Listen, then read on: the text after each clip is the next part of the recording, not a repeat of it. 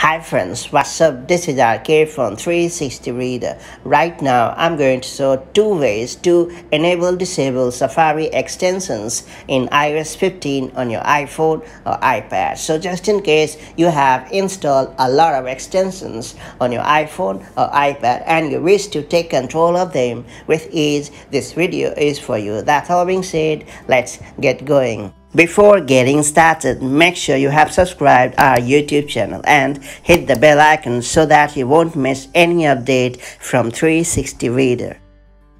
First off, it's time to learn how to manage Safari extensions right from the browser. To get it, and open Safari on your device, and then you have to tap on the text button located either at the bottom left corner of the screen or at the top left corner of the screen. Now you have to choose Manage Extensions in the menu, and finally you have to turn off or on the toggle right next to a specific Safari extension depending on your needs. Besides, you can also manage Safari extensions from the Settings app of your iPhone or iPad. To get it done, open the Settings app and then choose Safari. After that, you have to select Extensions and then you have to manage extensions as per your needs. That's pretty much it. So that's the way you can manage Safari extensions in iOS 15 or iPadOS 15.